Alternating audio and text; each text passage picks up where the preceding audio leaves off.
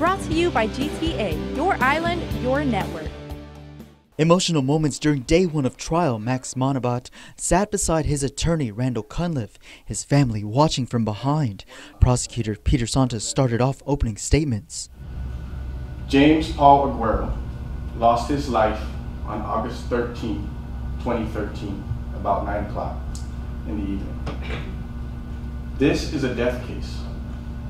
This is a homicide case.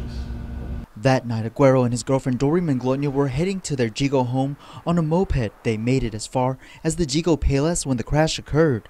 As we reported, Manabat was driving a Toyota Camry, attempting to make a left turn off Marine Corps Drive onto Jose Gallo Street. Max Theodore Manabat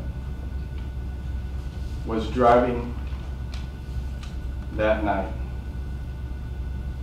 in a negligent manner. It's an unfortunate accident, and unfortunately somebody lost their life. But the evidence will show that he is not guilty of this crime. Defense also told the jury what to expect as witnesses take the stand. You will hear from Dr. Espinola, the medical examiner, that Mr. Aguero, who was driving the vehicle, had a blood alcohol level of 0.116, which is over the legal limit. One of the first witnesses called up by the government was Aguero's girlfriend, Doreen. She contends Aguero had nothing to drink that night. She recalls that tragic day. You know, I just saw the car coming from the end. It's like, whoa, I know it's going to hit. So I just yelled out his name, James. And that's all I remember. That, and I'm waking up with smokes and emergency lights and people's feet running all around me. And James not answering at all.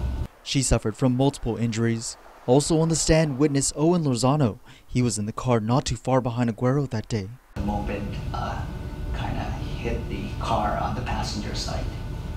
And at that point, I saw the driver of the moped fall, or kind of like he went airborne when he hit the car. And at that point, I slowed down to make sure, to give some help. I called 911 and kind of directed the rest of the traffic away.